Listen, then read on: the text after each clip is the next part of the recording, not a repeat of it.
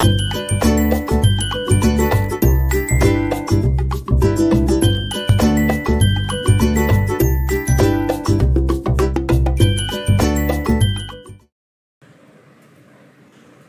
right, here we go. So welcome back. Today we are going to be generating nutrition facts tables with ESHA.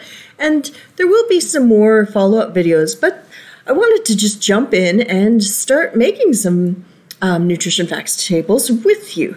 And so do make sure to watch the previous videos about the regulatory principles behind nutrition facts tables in Canada. But part of it is just let's make some, and we'll start to see some of the regulations at work once we start generating them. So today, at the end of this video, you will be able to describe the process of generating an NFT using the ESHA database software, and we'll collect the information for a benchtop product development necessary for generating an NFT, and we'll enter a basic recipe into the ESHA software. And at that point, we'll see some of the fun nuances of what ESHA can do and what ESHA can get people into trouble with if we don't pay attention to some of the little details going along. So I'm going to take you just a quick reminder. We're referring back to the Guide to Food Labeling for Industry, and do watch that video as well if you haven't already. The Guide to Food Labeling for Industry is where we're getting our regulatory guidance for how to do nutrition labeling. So that's published by the Canadian Food Inspection Agency, and do watch that video if you haven't already. Again, most foods need nutrition facts tables. Not all foods require them, but most foods do. And they have to be done in a very specific format. And the benefit of using a software package like ESHA is that the software developers have gone through and read the regulations inside and out, and they've got regulatory specialists, they've got computer programmers, and they make sure that they're interpreting the regulations with a high level of detail.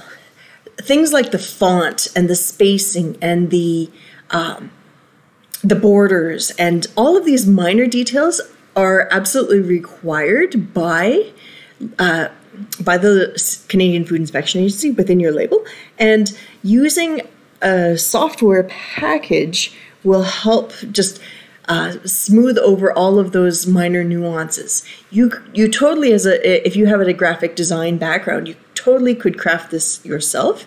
And in the Food and Drugs Regulation and in the guidance documents provided by the Food Inspection Agency, they will tell you which fonts and which spacing and exactly how many points each letter has to be in terms of height.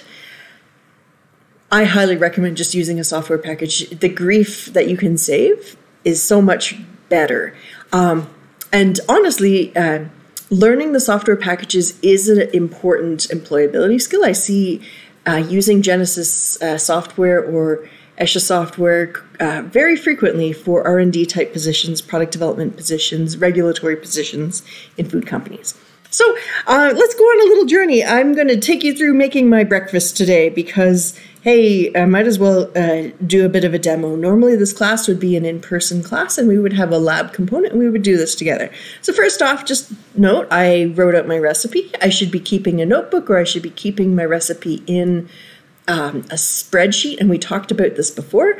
And just for the purposes of moving along quickly, I just scribbled it on a scrap piece of paper. But do set yourself up with a consistent way of keeping documents of your recipes, whether that is a notebook or a spreadsheet, that you can maintain your recipes and be able to track them back and forth. So I've got it written out. I've got it written out as a household recipe, but hey, check it out. I've got my scale, and I'm going to be weighing everything as I'm going along. So as I'm adding each ingredient, I know how much each ingredient is contributing to my recipe. Something that I should do, and I note that I didn't do it until later, is that I should note the tare weight or the empty weight of my bowl. And we call it a tare weight, T-A-R-E. That tare weight is helpful at a later point. If for some reason I have not paid attention, I can subtract the weight of my bowl from my recipe so that I know what's going on.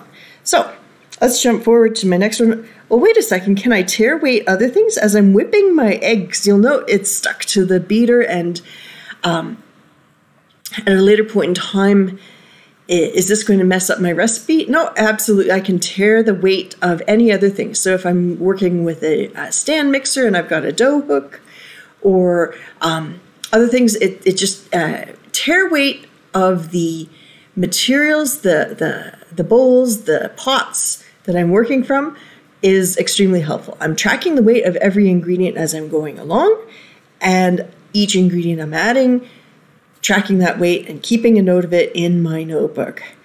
Then I've got my mix. Hey, today it looked like we were making pancakes and we're actually making a Danish able skivers. So shout out to my friend Rita, who taught me about able skivers. And so I've got my mix ready to go, followed my recipe. But here's a question. Wait a second. What happens if I'm using something like a processing aid? In this case, I was brushing each of the holes in my able skiver pan to make sure that they didn't stick. And what I should be doing is weighing the pan before I add the nonstick. In this case, it's clarified butter. And then after, I can then get a really good estimate of how much butter, clarified butter, I'm adding to each of those wells, because it's going to be picked up by my recipe.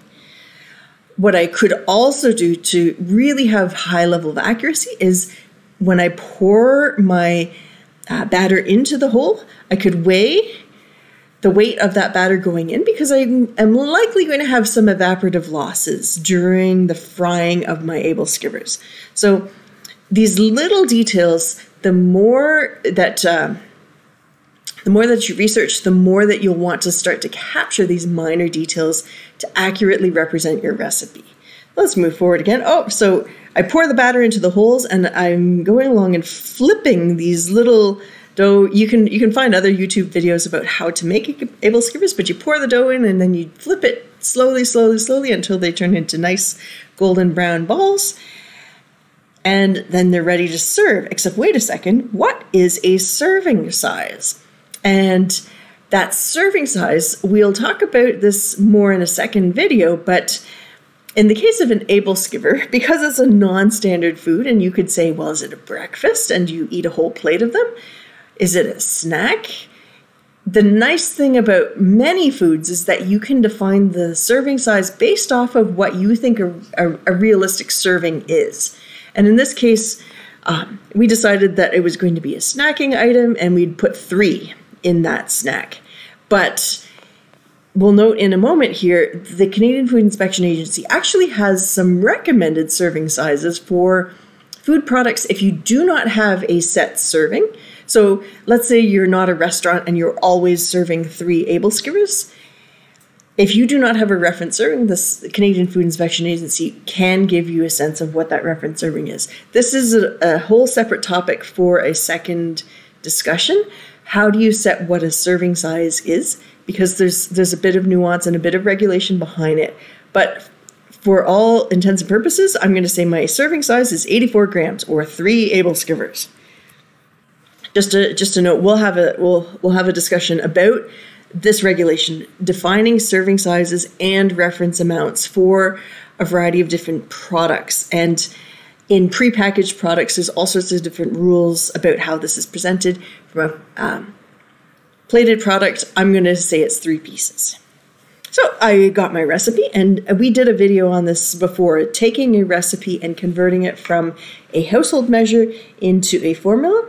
I didn't put in my butter for non-stick because I'm going to adjust that as I build out my recipe. But I've got my formula here, and I weighed everything out. And so it's time now to jump into our ESHA software. So pardon me, I'm going to just jump right out here. There's a whole set of instructions on how to access Splashtop. So I'm not going to rehash all of the how to access Splashtop. Please watch that video separately if you are in the first time accessing Splashtop. I'm going to log in here.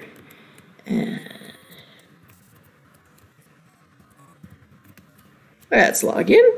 You can sing the Jeopardy song here, but able skivers, if you've never had them before, they are a traditional dish from Denmark, And they are very much just a pancake type recipe, but they're fun and very commonly served in the wintertime, often at Christmas. It takes a bit of time and a bit of effort to make them because, as you can see, they're a bit labor intensive. You have to sit and turn them meticulously over and over and over again. But they are fun. They're delicious. My kid likes to eat them with maple syrup. They're traditionally served with applesauce or apple butter. But I just had some fun and thought that you could have some fun along with me as I make these able skivers. So the first time you log into Splashtop, it does take a little bit of time. It's way better than the VMware as before. So you can see the screen. I have to imagine I just logged into a computer in the library at Niagara College, and I'm going to click on the Genesis R&D. It's going to ping all sorts of messages here, but it'll warm up as we go along here. Fantastic. So I'm going to blow this up. I do highly recommend using a screen that is as big as possible because the fonts are a little bit small. So I wouldn't recommend trying to do this on a handheld device. I would recommend getting a laptop or a desktop with a larger monitor. So File, New Recipe.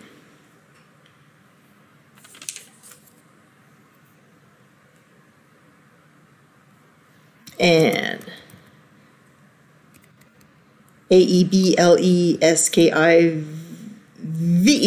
able skiver. And for now, I'm not going to worry about what actually, I do know what my serving size is. A serving size was, let's remind ourselves, 84 grams. We can go back and adjust this. So at a later point, we can make changes to the serving size depending on those reference serving allowances from the CFIA, or we could change our packaging. So I'm sure you've seen it before where a food company adjusts the gram weight of a product because they're changing packaging. You can go back and change it, no problem. Some of these codes we'll save for another day, or I might just ignore them for now, but I want to show you how, from a basics perspective, it's quite straightforward to get in there and get stuff done. So first off, we had eggs. So I'm going to type eggs into that little box there. Now, you do have to pay attention because you can't just pick the first thing that comes up. And I always love to use eggs as my first example. When I type eggs into the database, the first thing that comes up, and you can see that there is ant eggs. And this is a traditional thing to eat in a number of countries. It's common in the Philippines. It's common in Mexico. It's not, and it's exactly as you think. It is ants, the six-legged, creepy, crawly insect on the ground. It lays eggs, and they can be harvested as eggs. That is not what we want, so do make sure to pay attention to what you're picking. Burbot eggs, the second one in here. Burbot eggs is burbot is a type of fish, and so this is more like a type of caviar. It is not eggs, as in chicken eggs. We need to make sure that we're picking the right thing, and so we've got eggs Benedict is the third one down. Something that I want to show you, if I click on supplier, sometimes the supplier is coming up as actual companies, and the data that is here has been submitted to a large repository database. And in some cases, it will be the company who's supplying it. So Aramark has their stock recipe, scrambled eggs with cheese. Dairy Queen has their country platter with eggs in it. What I want to do is find either Health Canada's database or the United States Department of Agriculture's database, USDA. Their ARS database or their SR Legacy database is going to give the standard reference for what we want here. But what's interesting is I scroll through here, Health Canada, when I type in eggs, let's see, I've got scrambled eggs, eggs Benedict, nope. I'm wondering if I need to just type egg. Let's see what happens if I type egg. Enter. More than 400 items, that's okay. And I'm going to click on supplier, and see if I can find Health Canada's database. Nope, so I'm going to go, or was it Canadian reference?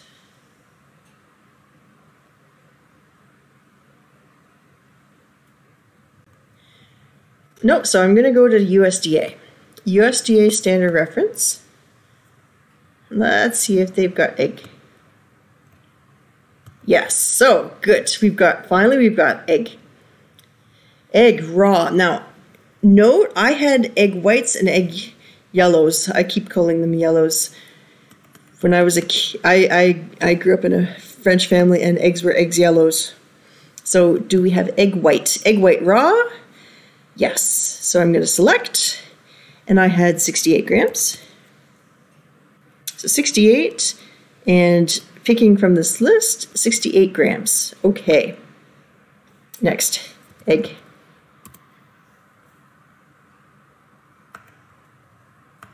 If I organize it by supplier and I go to the USDA, then I had egg yolks, not egg yellows. Egg yolk raw, select, and I had 40 grams. What was next? I had sugar.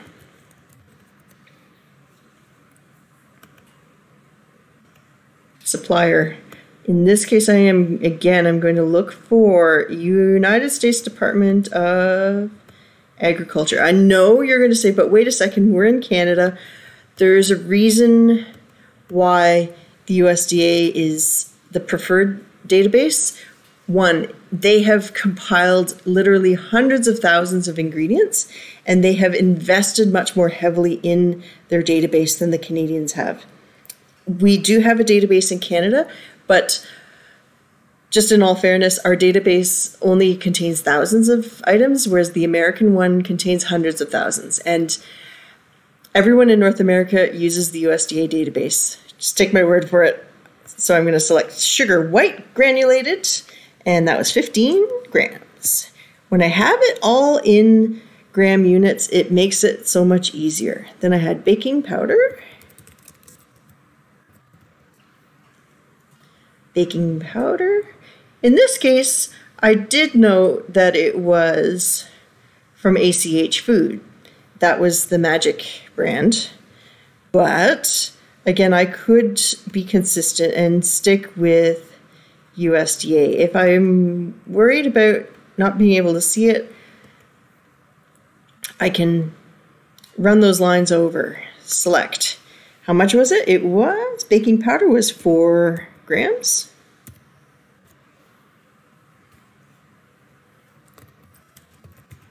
Baking soda.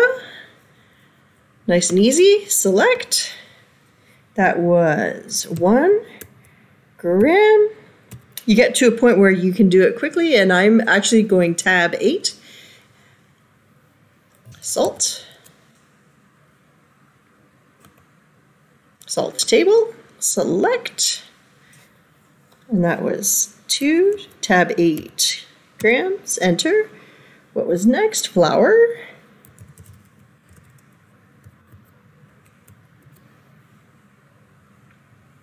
I typed in flour AP, and I may have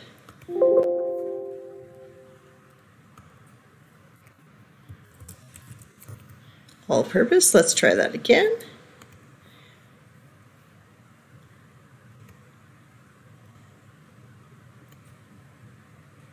So flour all-purpose, I have to read a little bit more details. Flour all-purpose self-rising enriched. No, flour all-purpose white bleached enriched. This would be flour all-purpose white bleached enriched. Select. And that was 306 grams. Again, if you did the previous slideshow, if I typed in 1 cup or 2 cups, which was the original household measure, it's going to be slightly different. We know that 1 cup, if I'm measuring it one day, is going to be different weight to weight, but a weight is going to be consistent day to day to day. This is why I stress it's important to measure things by weight, because you're going to be more consistent. you did see in there that I could have entered cups, but it would have given me a very different weight. Let's just try that actually, just for fun. Flour, all purpose. What happens if I do that?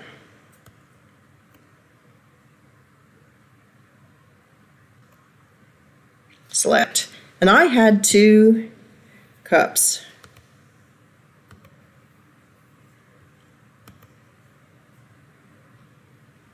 I'm going to just, I'm going to jump ahead here and I'm going to show you reports, spreadsheet.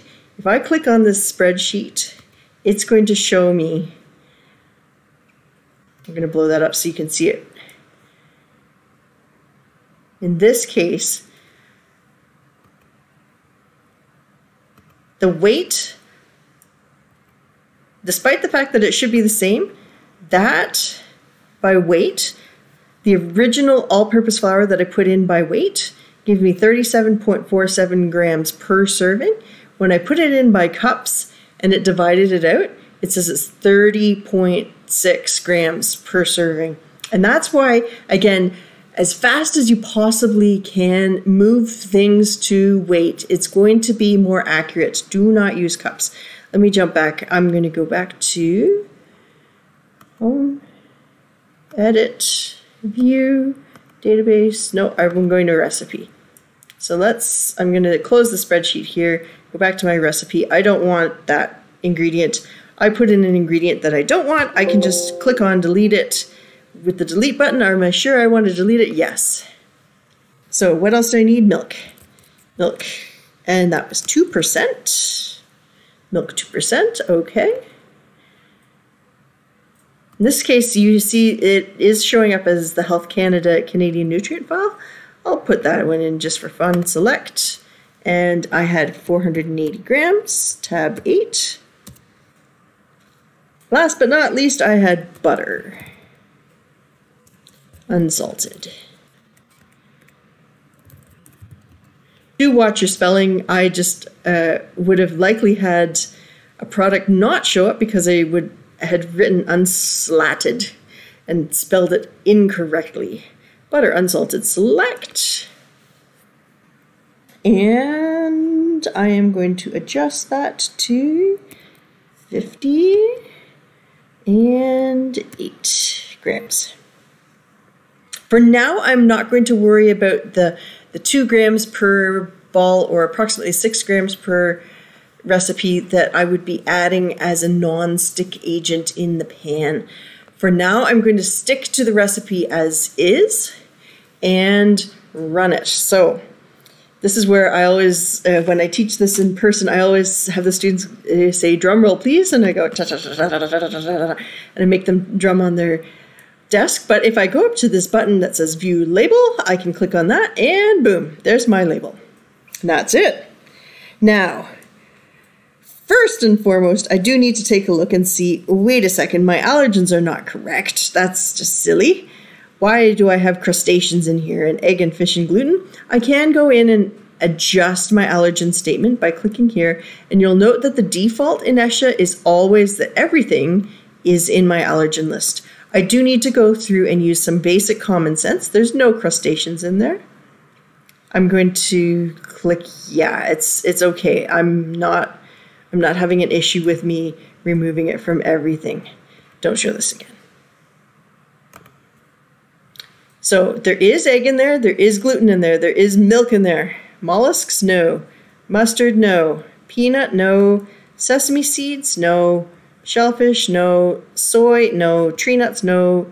Oops, I unclicked wheat. There is definitely wheat in there. Nice. So now my allergen statement is correct. You do have to do that manually, but if you're in a company that has tracking on different allergens and different ingredients, you can automate it so that, let's say, for example, your wheat flour, if your wheat flour had a may contain soy statement, that's what we call a component nth degree allergen, and that allergen would carry over to your product so that you would have to have a may contain soy statement yourself. Now, up here on the ingredients, we do need to do some cleanup on these ingredients. It's a whole separate discussion, but for now, what we do note about these ingredients is that they have been put into the recipe in order by weight. And in the listing of ingredients, there are some fun regulations, and again, those are in the Guide to Food Labeling for Industry. Some things can be moved to the very, very end. Some things can be grouped together, like spices. And so that is its own different discussion. We also have to convert some things to plain language. So we don't, you've likely never in your time reading labels ever seen 2% milk, or where it says flour, all-purpose, white, bleached, enriched.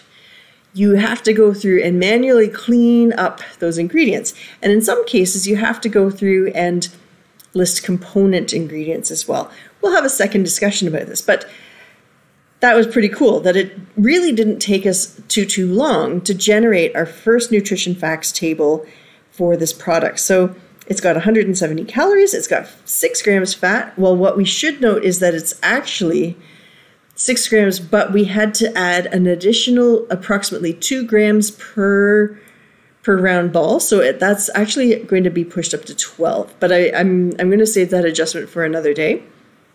Saturated fat is at 3 grams. Trans fat at 0.2 grams. Whoa, wait a second. You may be saying, wait, we just, in the previous slideshow, we said trans fat's bad. Let's get rid of trans fat. Where's the trans fat coming from? This is a unique feature in ESHA, and this is something that as product developers, you may be really excited about, because you may send that nutrition deck off to marketing and advertising or to your label design group. And pardon me, my spouse just called me on the phone. I hung up on him.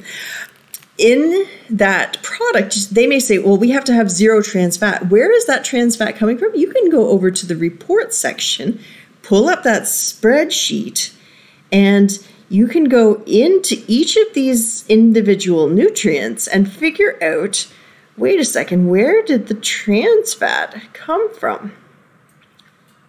And so I found the trans fat column here, and where's the trans fat coming from? It's coming from the milk. It's coming from the butter. And if your product development group says we have to have a 0 trans fat declaration, you may be asking, well, do I switch the milk out for a non-fat milk? Do I switch the butter out for a different product? In the case of milk and butter, the trans fat that's there is naturally occurring. It comes from the fermentation that goes on in the gut of the cow, and the fermentation that's occurring in the rumen of the cow causes trans fat to occur. So you have to ask yourself, do you say naturally occurring trans fat from butter somewhere on the label? Or do you switch that out? These are the sorts of questions that as product developers, ESHA can help you out with. Maybe going back to our label again, they say, well, you know what? We only have 1 gram of fiber. And going back to the spreadsheet here, where's that fiber coming from?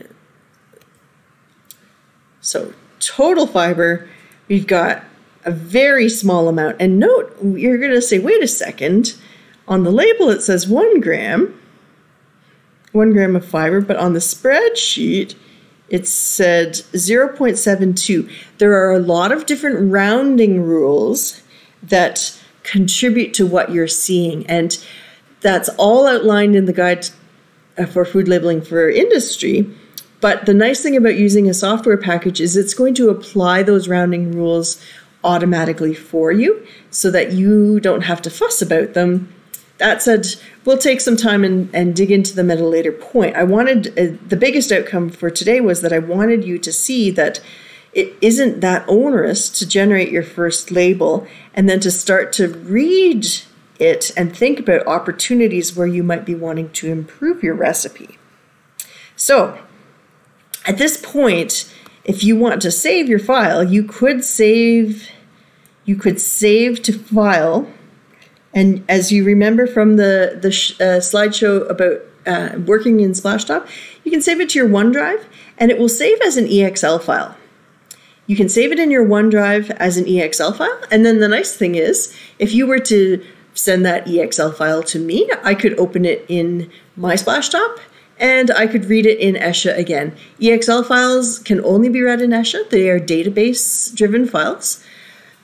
I could read it because I have access to ESHA, but if you were to send it to your grandma who maybe doesn't work in ESHA, she wants to make able skivers and know the nutritional quality, she wouldn't be able to open it.